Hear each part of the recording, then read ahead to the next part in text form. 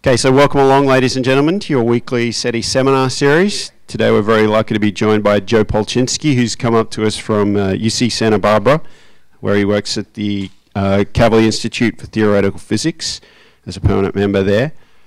Joe did his BS at Caltech and then PhD at UC Berkeley under Stanley Mandelstam, and then did postdocs at SLAC here in the South Bay and at Harvard. And then he moved to UT Austin, where he was a professor for a while. And then in 1992, he moved to UC Santa Barbara, where he's currently in residence there. In 1998, he published a 2-volume textbook entitled String Theory. In 2008, he was the recipient of the Dirac Medal for his work on superstrings. He's well known in the theoretical physics community for his work on D-branes, which are extended objects on which strings can end with Dirichlet boundary conditions. And he linked these D-branes to black P-branes of supergravity, which then has led to such concepts as the holographic principle and M-theory duality. Last year in July, Joe published a paper about radiation from black holes that showed that relativity theory equivalence principle may be incorrect. So we're going to hear a whole lot more about that during his talk. So please join me in welcoming Joe.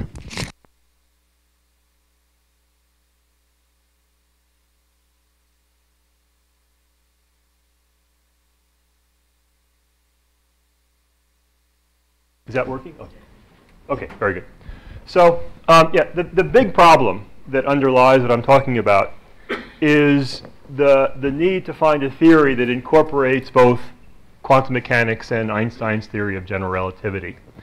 And this is a very theoretical subject. It's much more theoretical than the typical talk in this series. And so I want to start by saying a little bit about how this works, how one can make progress in this way. And in fact, a center of this subject is various thought experiments involving quantum mechanics and black holes.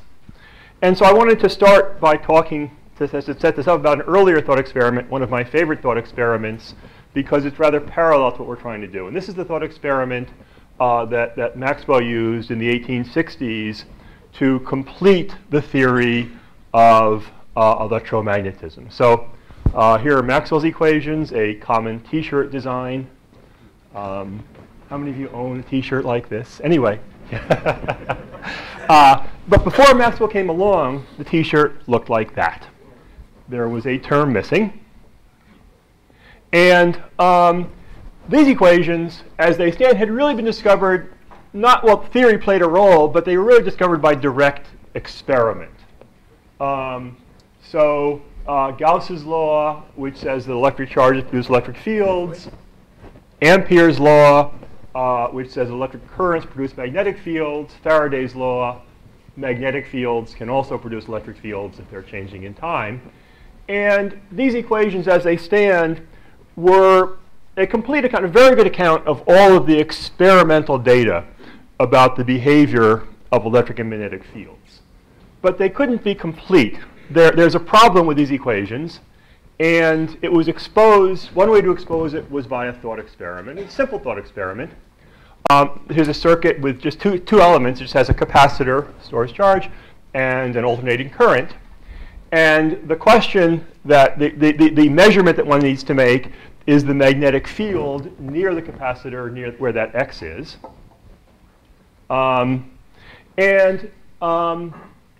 And the problem is that those equations that I showed you don't give a consistent answer for what you would get. There are different ways to apply them. You can integrate sort of across the wire or between the plates. And depending on how you apply those equations, you get different predictions. So there's something wrong. They're not a complete set of equations. And guided by this contradiction and guided by mechanical models that he tried to build, he was led to realize that one more term was needed.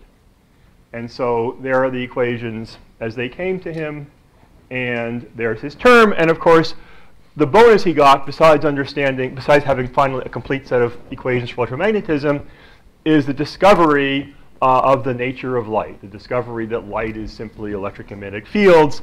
With his term, you can have a propagating wave made out of these fields. So here's a previous success of theory, and what are the morals? So the first is, why was this a thought experiment and not a real experiment? Why didn't somebody just build this little circuit and measure the field? And it's because it required, to get a large enough effect, it required gigahertz frequencies, and in the 1800s, it wasn't clear how to achieve that. Hertz figured it out, but it took him 25 years. And so that's why it wasn't a real experiment. And the second question is, why did this work? How can one make progress in this way by pure thought? And of course, it wasn't really pure thought. The experimentalists had done most of the work. They had found the rest of the equations, and it was just this one term that's missing. And so in some sense, theory is very effective when you already know a lot, and you're trying to fit it together into a more complete theory. OK, so in quantum gravity now, the subject that I'm pursuing, we're in a very similar situation. First of all, there's a natural time scale associated with quantum gravity. If you take the three most important constants of nature, Planck's constant, Newton's constant, the gravitational constant, and the speed of light, there's a unique way to combine them to get a time scale. That's the Planck time, and you see it's extraordinarily short. It's around 10 to the minus 44 seconds. So it's, roughly speaking, a giga to the fifth. You need to reach the level of a giga to the fifth hertz to see quantum gravitational effects. And this time scale is far beyond the reach of current experiments, just as the gigahertz scale, even more so than the gigahertz scale was in Maxwell's time. So that's why theory is so important here. And secondly, the other side is we already know a lot. We have a theory of gravity. We have Einstein's theory, which is extraordinarily successful, been tested many times. We have quantum mechanics describing the atomic world and below. Again, extraordinarily successful, tested many times in many ways. So we know a lot. And the problem then is to fit these two theories together. And that's now where theory can come in. As with Maxwell, we can look at situations, maybe situations that we can't yet realize in practice, and ask, do these theories fit together, or is there something that we're missing, as Maxwell found? So I'd like to pursue this. So this little calculation here that gives this time. So I'd like to say a few more words about that. So this calculation was first done by Max Planck in 1899, really very early. So this was the year that he discovered the black body radiation law, the year that he first realized there was this new constant of nature, h bar. And one of the very first things he did with it was to say, OK, hey, this constant is as important as the speed of light and Newton's constant. And so let's see what they tell us about basically the basic scales of nature. And he identified this very short time scale and also this very short distance scale. And it's the fact that these times and distances are so short that makes quantum gravity so hard. So I went back to his original papers to see if he'd ever commented about on the very small nature of these things and what that would mean. And I don't see that he ever did, but he said something very interesting, and it's especially interesting for this audience. Here's what he said. He said, these units necessarily retain their meaning for all times and for all civilizations, even extraterrestrial and non-human ones, and can therefore be designated as natural units. I guess people are always the same. It seemed like a funny thing to be thinking about in 1899. But his point was simply that, that these numbers are so important that any intelligent civilization anywhere that would identify them as the most important constant of nature, and therefore identify this time scale and this length scale as the basic units with respect to everything else should be measured. With respect to everything else should be measured. Now, when he said this, and actually for the next 80 years, this was either forgotten or even regarded as silly. But now his insight really has come to the front as we try to move forward. So it's interesting that Planck picked on, say, these three numbers, and not some other number like the electron mass, because in fact, each of these three constants of nature would be, in the next 25 years, the focus of a revolution in physics. So the speed of light, of course, is the key parameter in special relativity. Newton's constant is the key constant in general relativity.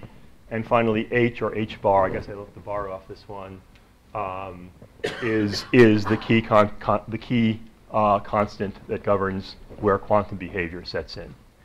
And so these three revolutions all around 100 years ago changed the way we think about space and time and matter and even reality. And they still today remain the center of our understandings of those things. But having these three new principles still raises new problems, because it's one thing to understand these three principles separately and on their own. But when you consider two or more of them acting at the same time, then again, there's the potential for conflict. There's the potential for some new ingredients to be needed to fit them together. And again, my main point is fitting together the last two, quantum mechanics and general relativity. But I want to just briefly mention the earlier enterprise of making quantum mechanics and special relativity work together. So this is Schrödinger's equation up on the top here. So the equation that Schrödinger had found that governed, to very good approximation, the quantum behavior of atoms and molecules, their energy levels, and wave functions, and so on. This equation was successful experimentally, but it fails for particles that are moving close to the speed of light. It incorporates the quantum principle. It doesn't incorporate general relativity.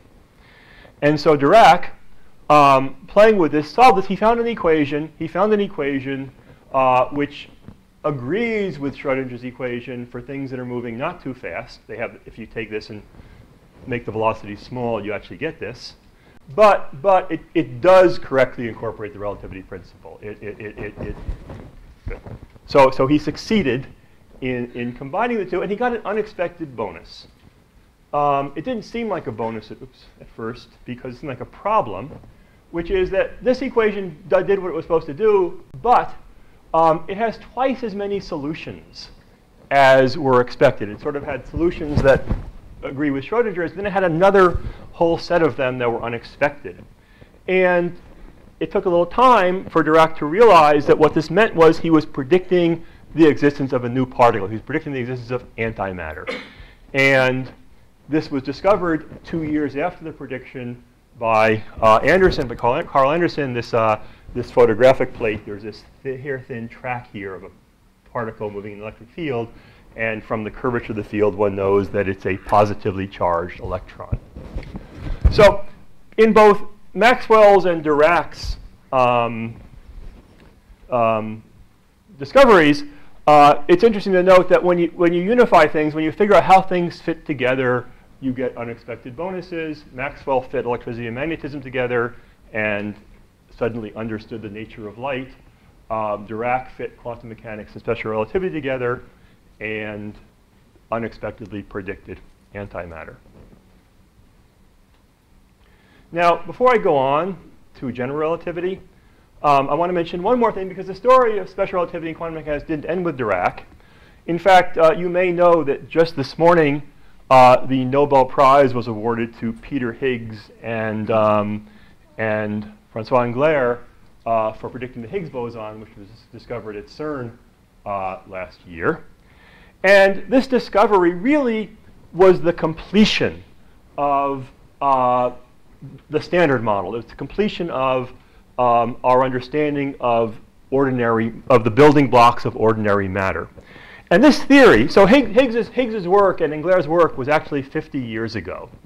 And this Standard Model, this very successful model of ordinary matter, took form in 1971. And it's interesting that, well, depending on when you count from, the theory predicted at least 5 new particles. And one by one, they've been discovered. The Higgs is actually the last of them. And they've been discovered with the precise properties that the theory predicted. So this is a great triumph. And again, I'm a theorist and I'm focusing on a theoretical subject. And this is an area where theory got ahead of experiment for a while. Peter Higgs was 50 years ahead of the LHC, ahead of the experimental discovery. And the question again is, how can theory be so effective? How could one make such precise predictions, such certain predictions? And again, it has a lot. There were more ingredients than with Dirac. It required new ideas, new kinds of experiments. But again, the fact that the theory has to correctly incorporate both the relativity principle and quantum mechanics very strongly constrains it. And it's the reason why the model makes such precise predictions. So this brings us to now the main subject, which is trying to do the same thing now for quantum mechanics plus general relativity. So general relativity is very successful on the cosmic scale, describing, well, I guess one of its first great successes is describing tight neutron binaries where the curvature of space is very large, describing the expansion of the universe, describing very precise corrections to Newton's law in our own solar system. And quantum mechanics is very successful on the atomic scale. I recently heard the assertion that a third of our gross national product basically is based on quantum mechanics. The entire electronics industry is based on quantum mechanics. I'm surprised it's just a third. But it's important and it's hugely successful in explaining microscopic physics. And now, again, we would like to confront these. We'd like to look at situations where both of these principles are important at the same time. The curvature of space and time that comes with general relativity and this quantum uncertainty principle that comes with quantum mechanics. But because of Planck's calculation, what this means is that environments where both quantum effects and general relativistic effects are important at the same time are going to be very extreme, and it's hard to find any in nature. But of course, we can imagine them. We can think about situations that could arise in principle and ask, what do we learn from this? And so I'll mention three environments where both would operate at the same time. So one of them is in particle physics at extremely high energy. So I mentioned that the time scale for quantum gravity is a giga to the 5 gigahertz. The LHC more or less reaches the level of a gigahertz. So it's far beyond Hertz himself, who got 1 giga, but still well short of what you would need to probe quantum gravity. Nevertheless, you can imagine the situation of having enough energy, and again ask, how do the theories make consistent predictions or not? The second place is the very early universe. The universe is expanding. And it was once much smaller than it is today, small enough that, again, quantum mechanics and gravity were working at the same time. And finally, and my main subject, is the cores and even the horizons of black holes. But I'll first say a few words about the first two. You imagine smacking together a couple of particles with enough energy. There's a Planck energy too, that again, quantum gravitational effects be important. And if you take the existing theories, you do get a contradiction. You do get nonsense because, in fact, you get infinite answers for the rate of scattering. And this kind of problem has come up before. It's always an important clue as to the correct theory. This one is especially difficult. But the idea that was hit on that seems to solve it is to imagine that the basic building blocks of nature, instead of being little particles like those dots there, are actually large. They're actually expanded out into loops of string. And that's a strange idea. It's not something that immediately seemed like the right idea. There was a period of about 10 years when there were only about 3 people in the world working on it. But eventually enough positive results piled up and enough failures piled up in other areas that this caught wide attention, and today it remains the central idea for how things work. Now Adrian mentioned that I wrote a textbook on this subject. Actually, you will not hear a lot about strings themselves in this talk, but they do lie beneath some of the things that I'll tell you about. And then the second environment is the early moments of the Big Bang. And actually, so we already have strong evidence that quantum mechanics was important in the early universe. So we now have these precise measurements of the pattern of the cosmic microwave background radiation, here presented both as a plot, both as a graph and just a picture, and also measurements of the distributions of galaxies and so on. And there's very strong evidence from the fit between theory and experiment that all the structure in the universe, the pattern of the galaxies, and therefore the origin of the galaxies, and therefore of all the structures within them, like stars and planets and us, come back to quantum fluctuations in the very early universe that were amplified by gravity as the universe expanded. Now, here's part of nature, of real nature, the center of nature in some sense, that does involve both quantum mechanics and general relativity, the expanding universe. But in fact, these fluctuations originated not at the Planck time, but slightly after. They don't really reach back to the part of the theory that we don't understand yet. But if we want, there are at least a dozen different theories of what happened at the Planck time. Different kinds of inflation, tunnelings, universes collapsing and re-expanding. And if we really want to understand what happened at the beginning, we are going to need a theory that correctly incorporates both quantum mechanics and gravity. In fact, this is, if you ask, why are you pursuing this? There's two answers. One is, this is clearly the key problem, but also, as with the other examples I mentioned, there's also the unexpected, that when we fit these things together, we will learn something that we didn't expect that we will learn. Okay, black holes, finally. So for the purpose of this talk, this is what a black hole looks like. So this is kind of schematic, but what it's illustrating is a space that is very highly curved. So this is the final fate of massive objects. They reach a point where they can't resist the force of gravity. Nothing can resist it past a certain point.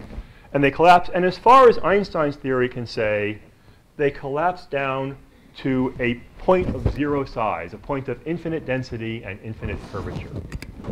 Now, we all expect that when we understand things better, that point will be resolved into something fuzzier and not quite so infinite. But that's not the main story here, because there's another interesting place in the black hole, which is the horizon, the point of no return. So this is simply the place where the potential becomes so steep that you can't escape. Anything that passes that dashed line is doomed to fall into the singularity. Even light can't escape from behind the horizon. Now, the horizon itself, there's nothing special there. I should erase the dashed line because because in fact, because in fact, what Einstein's equations say is that space here is perfectly smooth.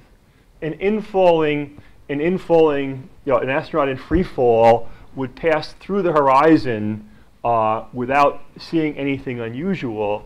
They would simply not be able to summon enough energy or anything to escape again. Okay, so that's what a black hole will look like. And so in the early 70s, Bekenstein and Hawking especially, and others, well, after understanding black holes, after thinking about their astrophysical significance, which of course has grown, they also began to think about what would happen if you try to apply quantum mechanics to the behavior of a black hole. And they uncovered a puzzle and a paradox, but two interlinked puzzles.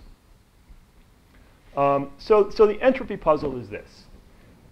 General relativity describes the black hole as a smooth, featureless geometry. Well, there's the feature at the bottom, but the singularity. But for the most part, it's a featureless geometry. In particular, In particular, it doesn't matter what kind of star you threw in. It doesn't matter what you threw in with the star.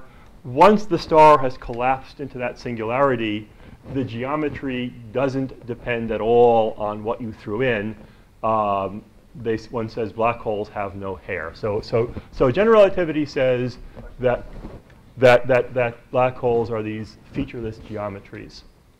Quantum mechanics, though, strongly suggests that black holes have some kind of atomic or bit substructure.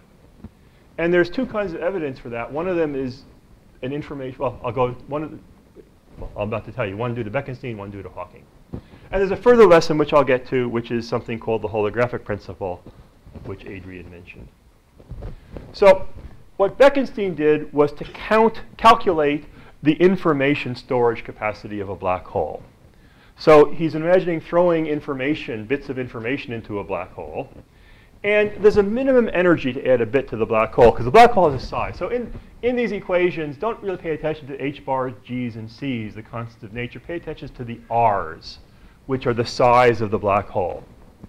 So there's a certain minimum energy to add a bit to a black hole, because you have to fit whatever particle it is into the black hole. It has some finite size, and therefore the uncertainty principle says it has some non-zero energy. And so here's the minimum energy to add one bit.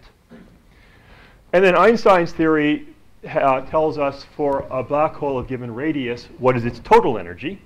It's here, and it's linear in r. It has 1 power of r, and then the constant of nature to get the units right.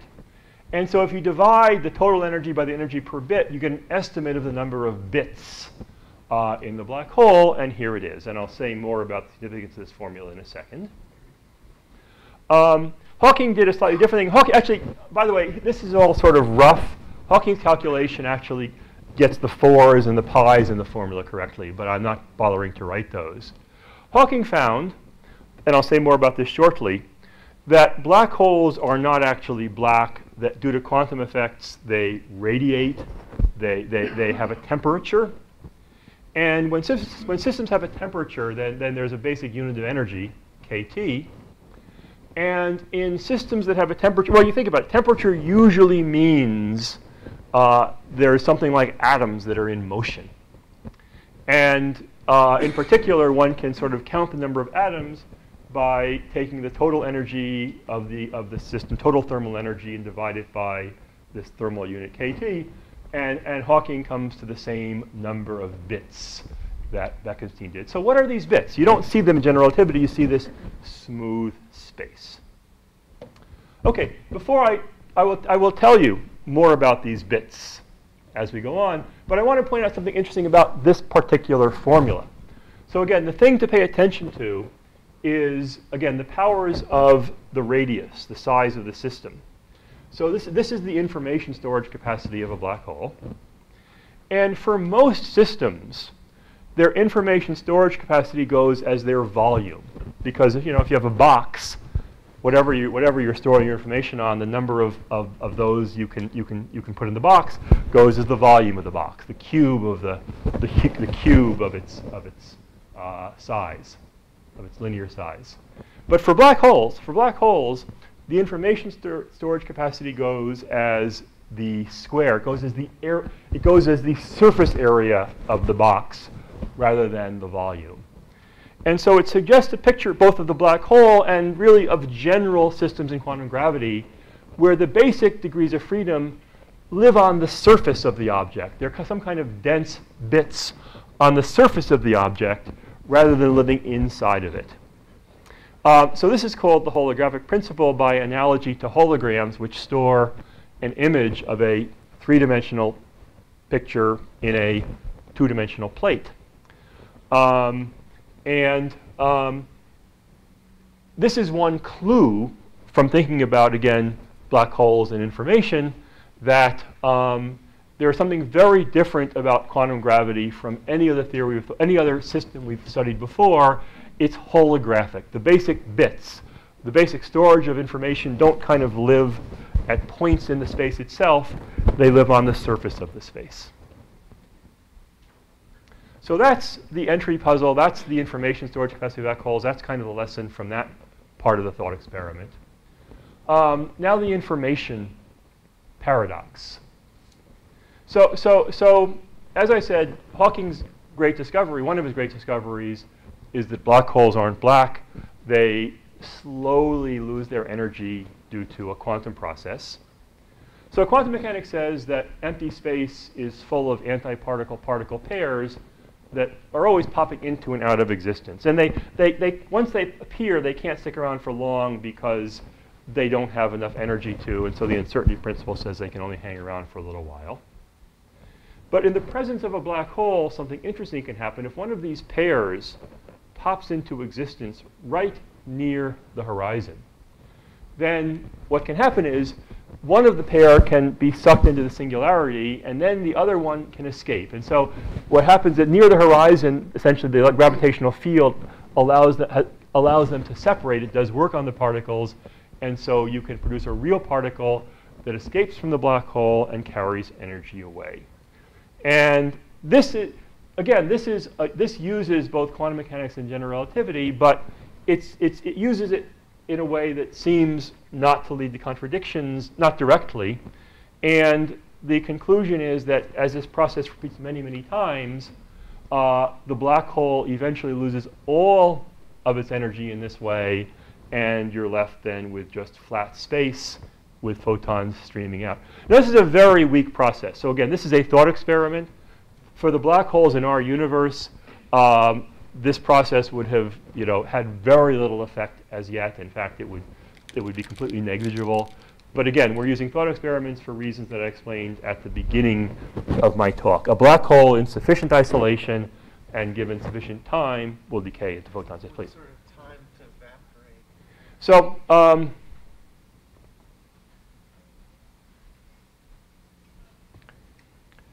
let me answer in the question period, because I don't have. I'll do the calculation kind of in real time here. Yeah. No, it's okay. It's let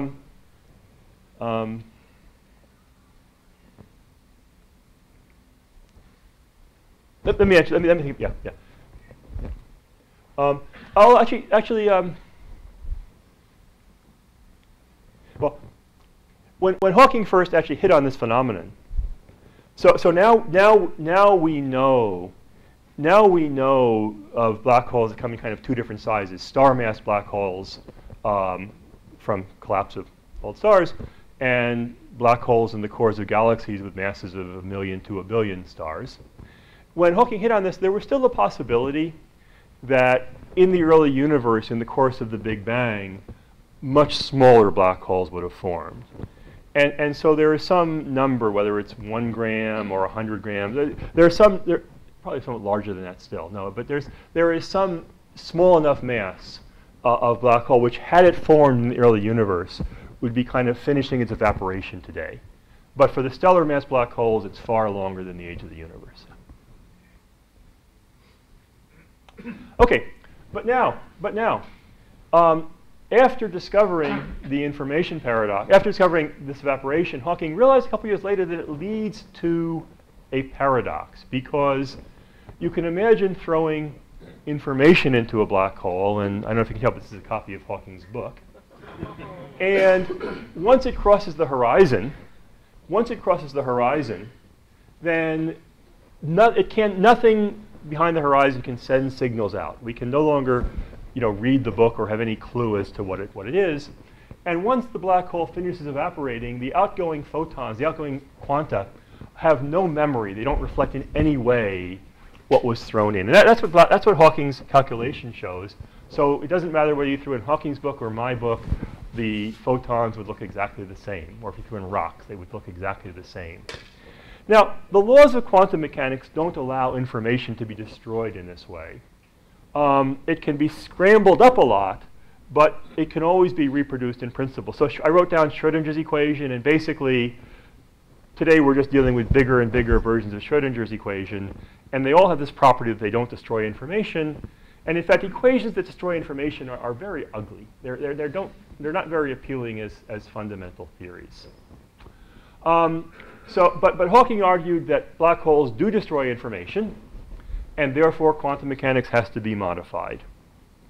If you want to keep quantum mechanics, then somehow somehow the information that falls behind the horizon has to escape, which means light can't escape, so somehow the information has to travel faster than light. And so this was a very sharp confrontation, a very sharp conflict between what quantum mechanics predicts in every system that it applies to and what relativity tells us about the geometry of a black hole. And Hawking had a very picturesque way to summarize this. God not only plays dice, he sometimes throws the dice where they cannot be seen. So God playing dice was Einstein's way of describing quantum mechanics and why he didn't like quantum mechanics. And now Hawking is saying it's even worse. Because in addition to the basic uncertainty of quantum mechanics, there's the additional uncertainty of not even knowing sort of what the wave function is. Now I'm really in awe of Hawking and his original paper on this subject, well, the many things he's done, but this one in particular, because this was a challenge, telling physicists that quantum mechanics broke down. And for 40 years, people tried to find the mistake in Hawking's paper. And there are a lot of subtleties, obviously, in this subject, and they were raised, and they failed. Hawking had really seen very clearly at the beginning that this was a very sharp paradox, that something has to give, and he thought it's quantum mechanics that gives, but something has to give in a big way. Okay, so again, so Hawking produced this, and again, for a long time, people tried to find his mistake, or to argue, that quantum mechanics can be modified. And there was no appealing picture. I know there were people who very strongly believed either in quantum mechanics or in relativity. I, couldn't see an appealing resolution of this. Everything seemed unsatisfactory. And it's interesting that we think, many of us who certainly were on the fence before, now believe that we know which fails. We know what happened. We know at least whether the information gets out of the black hole. And it's because of a discovery by this fellow, Juan Maldacena. So many quantum systems have been found to have a property known as duality. And actually, the first duality is wave-particle duality, where waves and particles are actually the same thing, seen in different regimes. But this turns out to be a very common property in quantum systems, where you have some system, and you imagine first that h bar is small and it's not very quantum, it's kind of classical.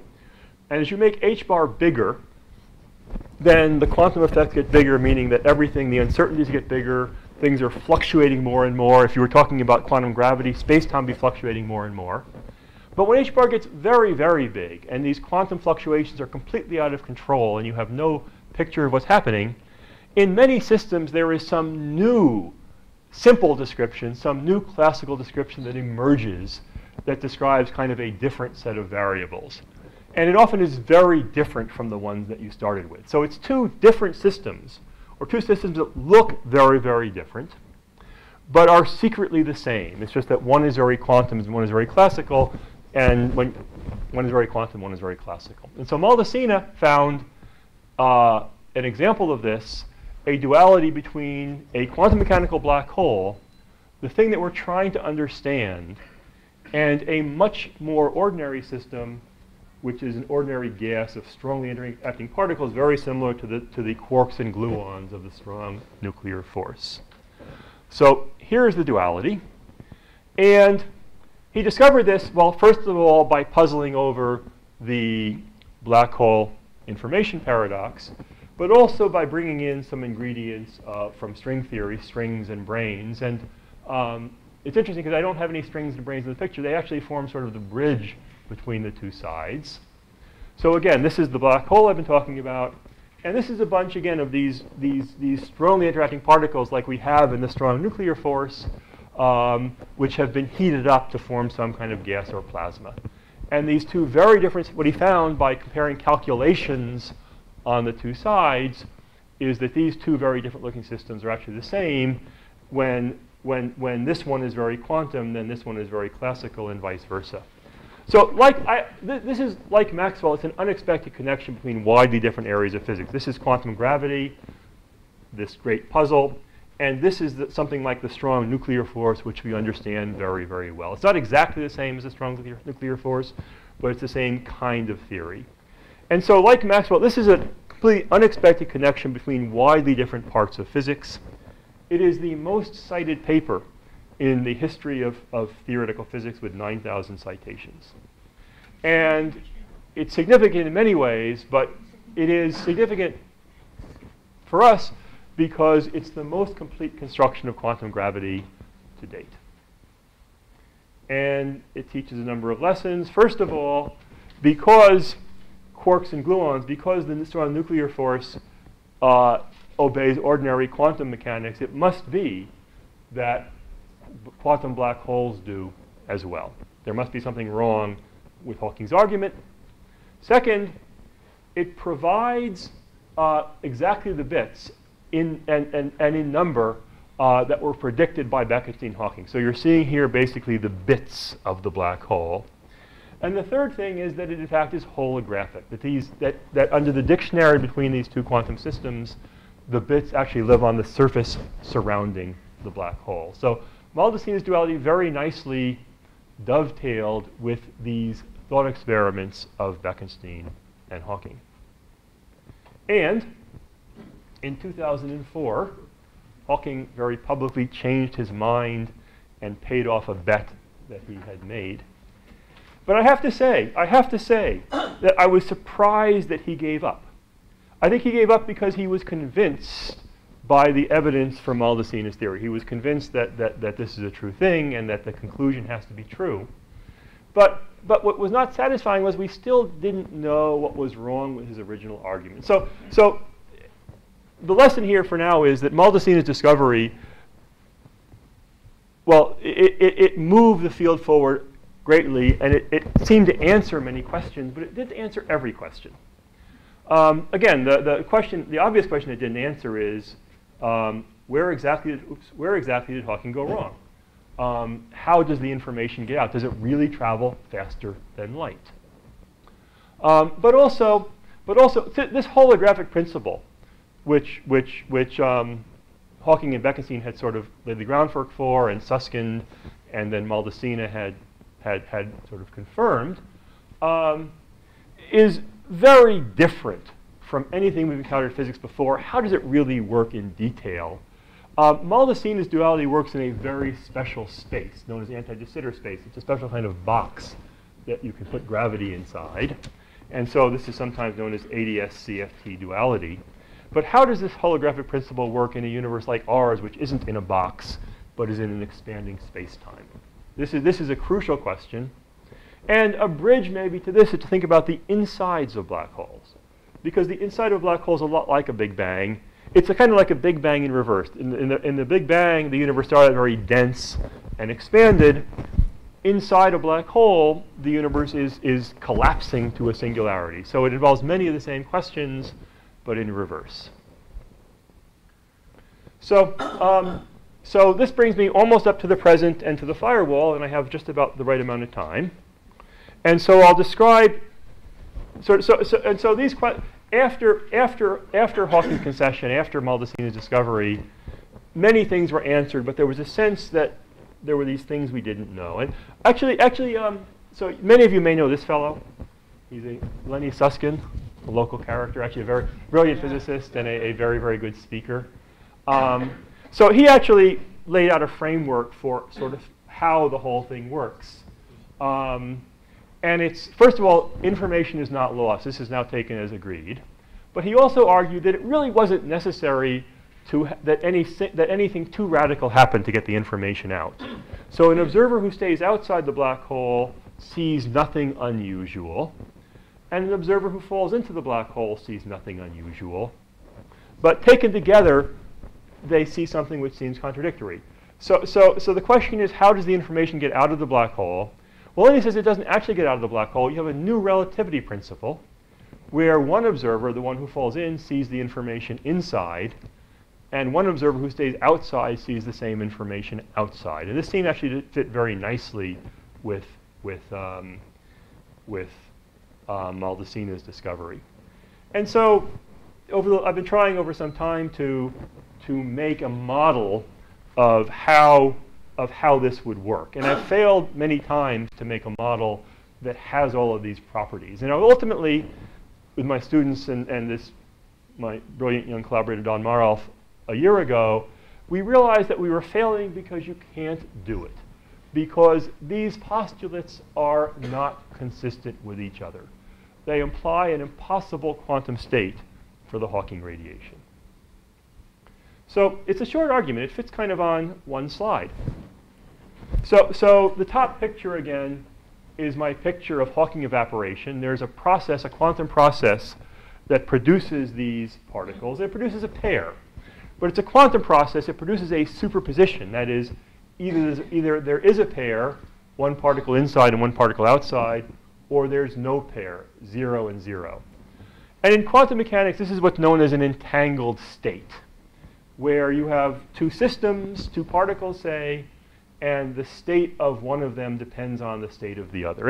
And this is actually, entanglement is something which is playing a larger and larger role as people go on to try to build quantum computers and in exotic phases of condensed matter, and now in trying to understand quantum mechanics and gravity.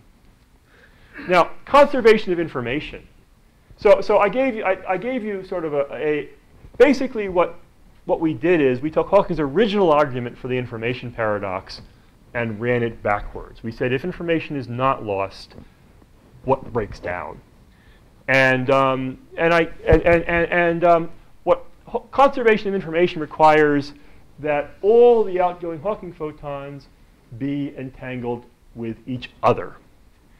And so we have this problem, because quantum mechanics does not allow this. It does not allow a single particle to be both entangled with. Entanglement is monogamous. A single particle cannot be strongly entangled with two other particles. And I've written down here, if this means anything to you, some quantum states which are not the same. This is the state that Hawking's calculation predicts, in which you go. So I've simplified the system to three particles. The first one is inside the black hole. The second one is its partner coming out. And the third one is some earlier Hawking photon. And Hawking's calculation says that the first two have to be entangled. But if you want to get the information out, then the second and third have to be entangled. And they can't all be entangled. It's one or the other. And so if you insist that information is not lost, then you lose this entanglement between this pair that you produced. And what does that imply? Well, that's bad.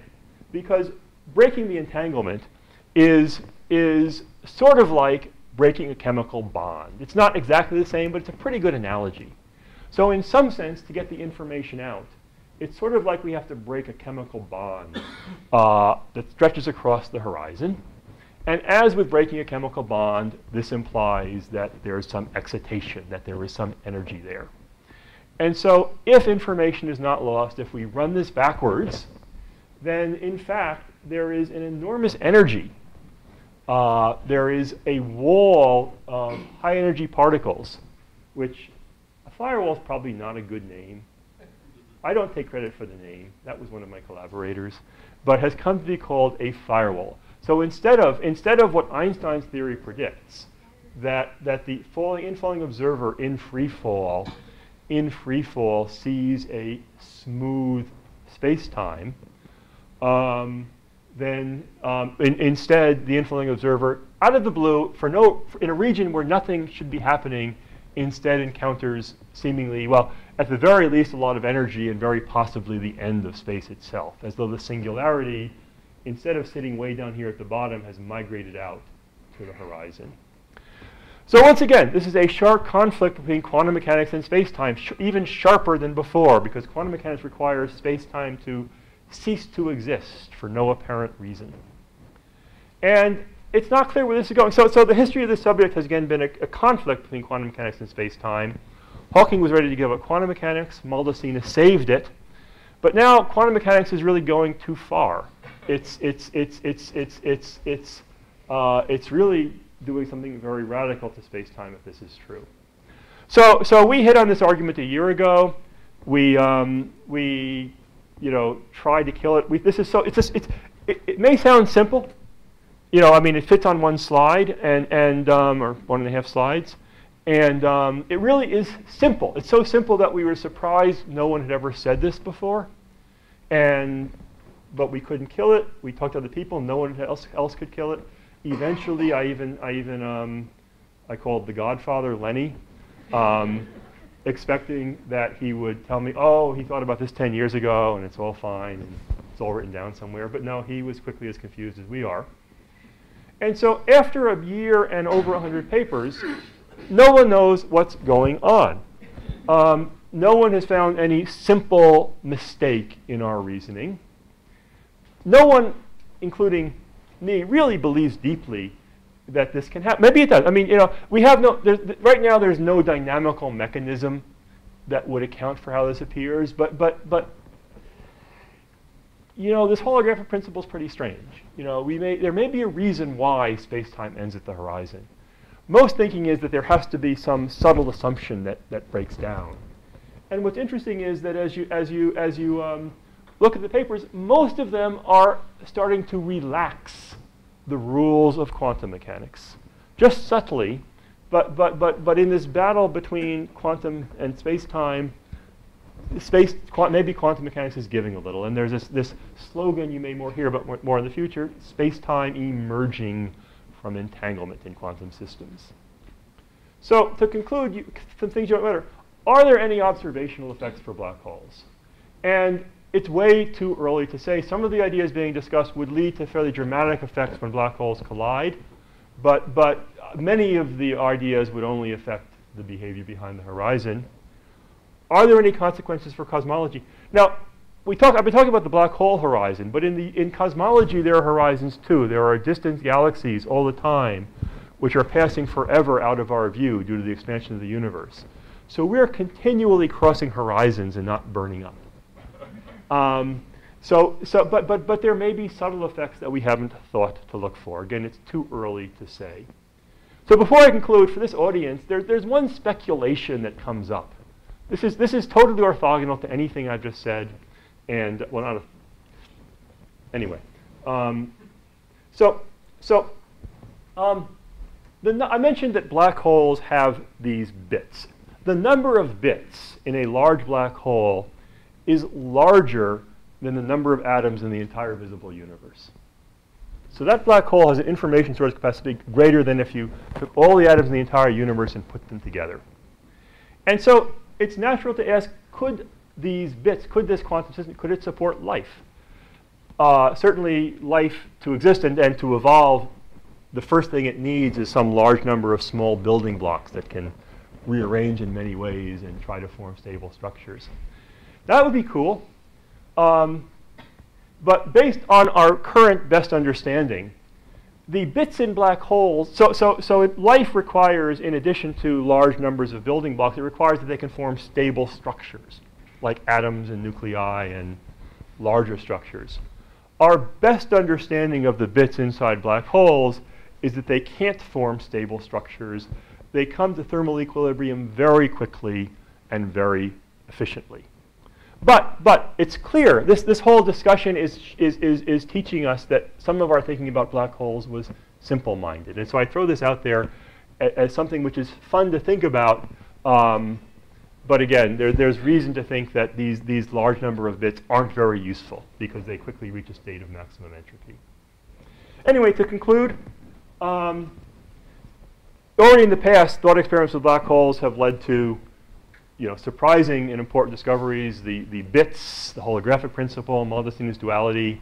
And now we have a puzzle which seems as frustrating and challenging as anything in the past in this subject. And the hope is that will lead us to an even deeper understanding of quantum gravity. Thank you.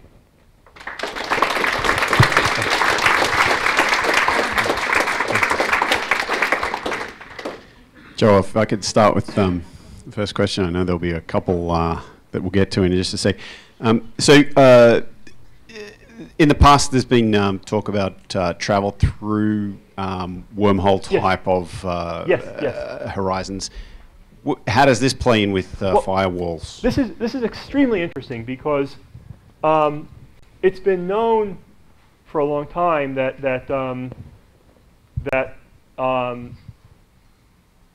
you can. So there are black holes that form and collapse.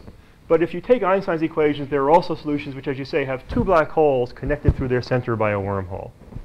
And the interesting thing is that you can fall into the black hole and receive sort of messages from either side, but the wormhole collapses too quickly for you to actually send a message from one side to the other. And this is very similar to something which superficially is very different, the EPR experiment, the Einstein-Podolsky-Rosen experiment in quantum mechanics, where if you have two entangled particles, you can't actually use, superficially, this bothered Einstein, manipulating one particle changes the state of the other. But in fact, it's clear that you cannot use this to send information faster than light. So both the black hole with its wormhole and the EPR system are systems which are naively connected, but where there's no actual ability to send a message.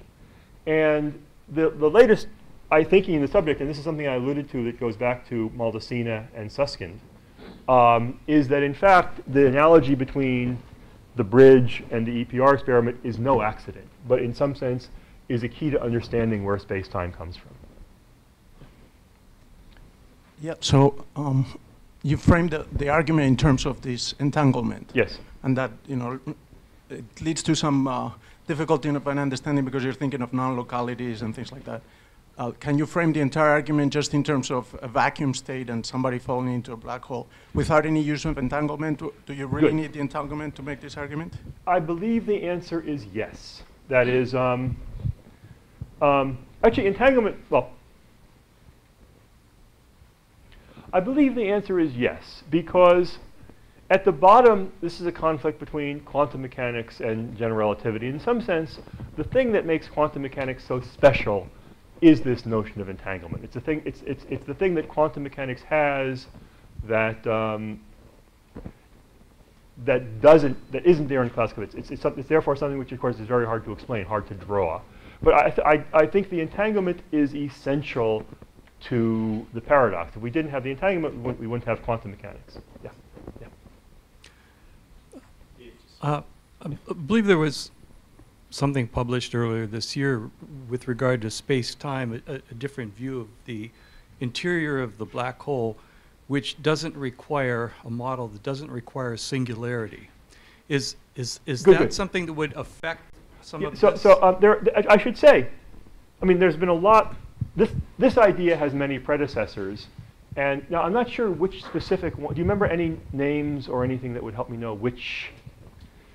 So, but I think there was a funny part about it. I think they were only dealing with space-time and the significant curvature, but they hadn't addressed mass yet, which I didn't quite understand. So the interesting thing is when you look at this picture, the singularity is obviously a troublesome place. And it wasn't obvious until Bekenstein and Hawking came along that even the horizon was already a troublesome place. And so it's not clear that anything that modifies the singularity, I mean, it seems, I mean, you know, anything that sort of smears out space-time even a little bit will modify the singularity. There are even ideas that when you fall into the singularity, you pass through a different, this is a different kind of wormhole from the one that I was responding to before. But there are ideas that when you pass through the singularity, you pass actually into a new baby universe.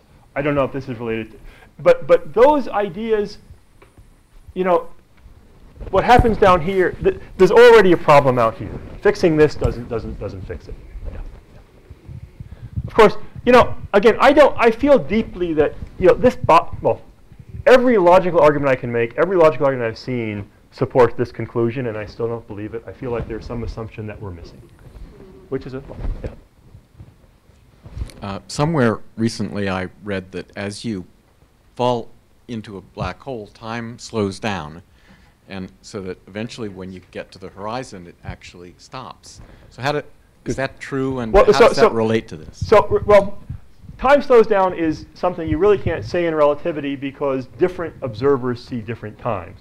So what happens is you have an observer falling in. And again, the classical Einstein story is the observer falls in, and again, they don't know they're slowing down. Their clock runs at the rate, they're 1 second, 2 second, 3 second, 4 second, everything is fine. But if you think about that observer sending a series of pulses to someone at infinity, the closer they get to the horizon, the longer it takes that pulse to climb out. And once they reach the horizon, it takes infinite time. And so from someone who sits on the outside and looks at the clock of the inflowing observer, will see it moving more and more slowly. And again, this is it's a natural relativistic effect, and it doesn't at all conflict with, well, at least in classical general relativity, it doesn't at all conflict with the fact that a different observer sees his own clock moving along just fine. Now, maybe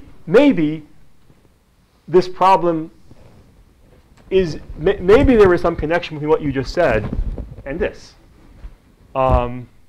Maybe in fact the horizon is a special place for some sort of global reason. We don't know. Does any of this possibly relate to dark matter? And if life can't exist in a black hole, could it exist in dark matter? Good. So I'm going to say no there, because all the sort of all the observational evidence is that dark matter is just some kind of particle that doesn't happen to interact with light. And of course, we know of other ones like neutrinos, but they're massless. And there ample it's not surprising that there are particles we haven't yet discovered. What's interesting is, and it's also not surprising that there are particles that don't interact with light. What's interesting is that some of them are what the evidence for dark matter says is that some of them are stable, and moreover that the early universe produced them to even more of those than it produced of ordinary matter. So no, I don't see a connection there. So I was going to ask about dark matter, but since you just answered that question, I'm going to ask something about baby universes. Yes. And Hawking radiation, Yes, which is yes. to say, if you have a black hole that creates a baby universe and you wait long enough, does the baby universe get destroyed when the black hole bubbles away, or does it pop off and maintain its existence? So good. So you can play with this. You can play with models which are not really physical, but where you tweak Einstein's equations to get rid of the singularity. And those models are consistent with the idea that that the baby universe basically that the universe kind of snaps and the baby universe hangs around after the black hole disappears. And so one thought is that baby universe sort of carries away the information that went into the black hole. Now, the problem with that is that it still leads to difficulties with formulating quantum mechanics in the universe that's left behind, and that always seemed troublesome. And now that we have again this duality of Maldacinas, which not everyone believes, but which I think the evidence is overwhelming for, it seems to be inconsistent with the idea that baby universes carry information away. If these firewalls are real, is there any chance to detect them, to observe them? So of course, this would be fun. I would like the answer to that question to be yes. But nothing in the argument requires that, because what this loss of entanglement implies is sort of a sharp discontinuity between what you see outside and what you see inside. And so there's nothing that requires it. There are ideas out there for getting rid of the firewall. So I don't believe this, but my colleague Steve Giddings is trying to implement models which actually transport the information physically sort of faster than the speed of light. Those models would imply that when black holes collide, the space-time geometry is very different from what we expect. So there are ideas out there that would have observable effects, I'm pessimistic, unfortunately. Yeah. Oh, well, I'm pessimistic in the short run. In the long run, again, if I think that when we figure out what the right theory is, it will lead us to ask questions that we didn't think to ask, but I don't know what they are. Yes.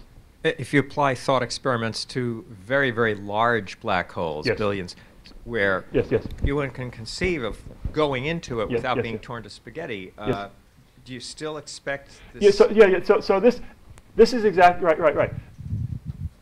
This argument applies for black holes of all sizes, and again, black holes of any reasonable size live longer than the age of the universe, so it's something very idealized one's talking about. But the argument holds there, and I think you're disturbed by it, and you're right to be disturbed, because Einstein's equations say a space-time, well, all right, as you say, as you fall down here, you're getting squeezed one way and stretched another, and you're getting spaghettified. But now, before you get spaghettified, you either burn up or go crunch or turn into some abstract bits of information. The particles would not be created anywhere near, the infinitesimal Yes. rate. Yes. That's right. Yeah, it's a very, very, very, superficially, it's a very, very tiny effect. There's another thing, too, I should say, which is that this firewall, presumably, if it forms, doesn't form immediately. And there's no clear, there's different arguments for what the natural time scale would be. But it's one set of arguments would suggest, in fact, that for a large black hole, it forms very late, which would mean, in fact, that for astrophysical black holes, you would not have a problem. But we don't know yet. Yeah. When they over here, when they talk about the size of black holes, Yes. they always relate it to the amount of ordinary matter that created them. Yes.